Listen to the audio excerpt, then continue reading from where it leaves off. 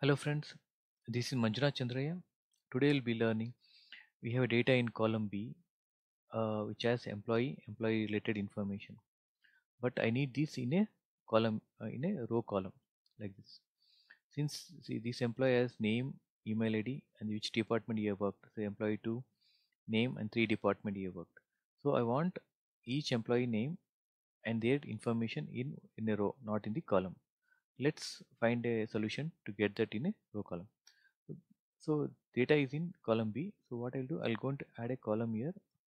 In column A, I will add my mat as the reference. So in column B, filter only filter employee. So we need to get the employee. These are the unique employee numbers. So we'll go and select this and copy this same thing down. I just did a equal, pull the data into column A.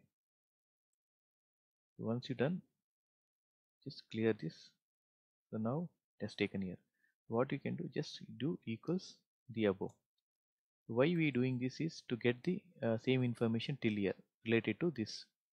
Just copy equals above and copy this formula.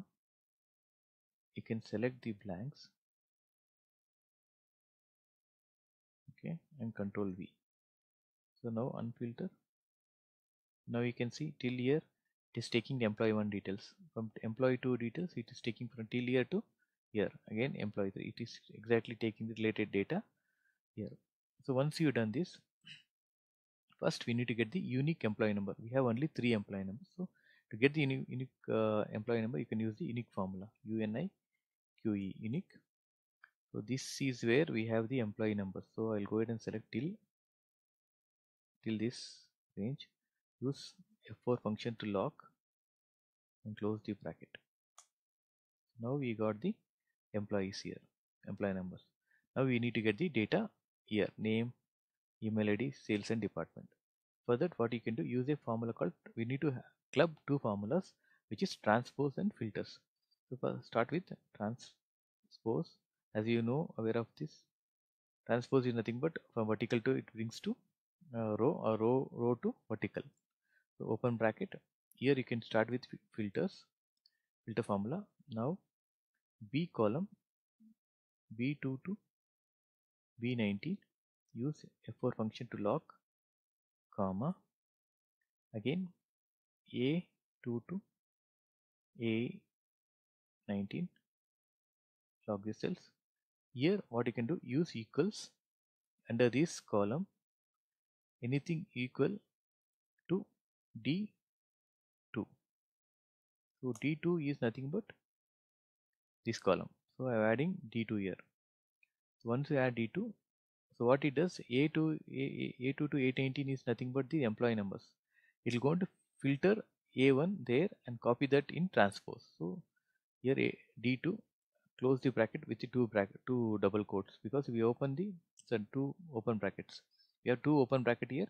So we are closing with the two open brackets. Closing with the open brackets.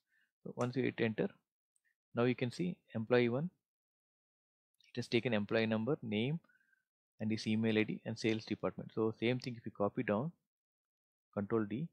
So now you can see this person, employee 2, has worked in 3 departments: sales, marketing, and sales, accounting, and purchases. You can say sales, accounting, and purchases. And the third employee worked in accounting, sales, purchase, and marketing. So accounting, sales, purchase, and marketing. So you can add the employee, like the employee number, name,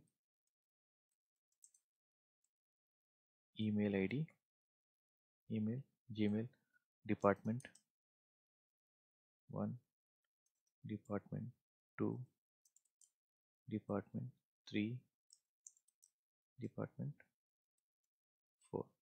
So as many automatically formula picks that values. So you can just border. So you get your information in the row column. So you can special these formulas. So easily can get it. So it may be n number of line items. Using this formula, using unique formula and the transpose and the filter to get the information. I hope this was helpful.